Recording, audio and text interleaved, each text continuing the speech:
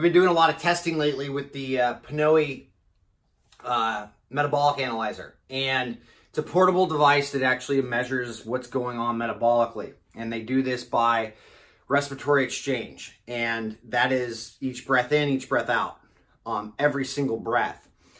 And we've done for a long time, we've understood some things that we're now able to kind of quantify. And one of those important things that we're actually quantifying is what happens from a good position to a bad position, and what are the repercussions of these things. And unfortunately, they have huge metabolic costs, and we're starting to really see that. And so one of the things we were doing the other day, well, one of the things that we really wanted to look at were simple positions, right? So whether I was holding in the top of a plank, arms out in front of me on the floor, hanging from a bar overhead, just standing there.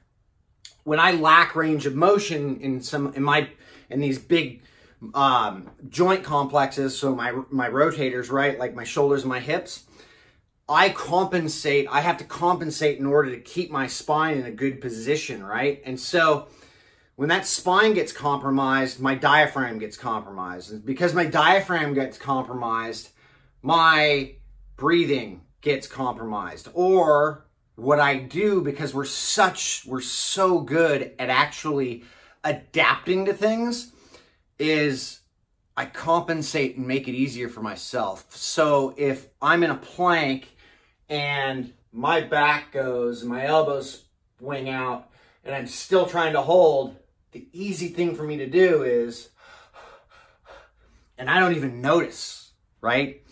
Unfortunately, the energy notices, and that's where the cost comes, because the more cost I have on burning excessive carbohydrate, there's nothing wrong with using carbohydrate as energy. In fact, it's a part of aerobic metabolism as glucose is oxidized, right? So, but the more we start to dip into those anaerobic processes, we're starting to dip, and the more we're taking from carbohydrate, we have to pull from things that are called reserves, right?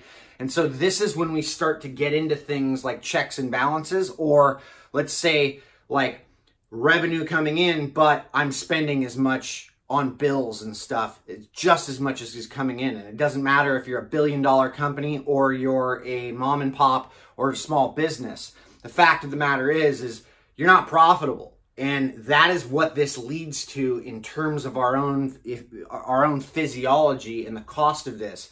And it affects our tissue, it affects our endocrine system, it affects our cognition, our brains.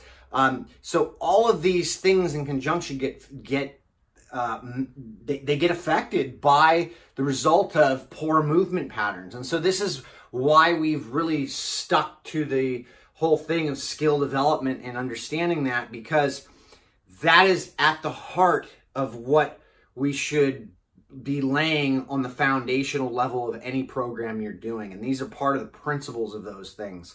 And when we skip these things or blow through these things, although we may feel like we're getting better and we're getting more reps, or we're achieving longer distances or faster times, the cost in that in the long run far outweighs that.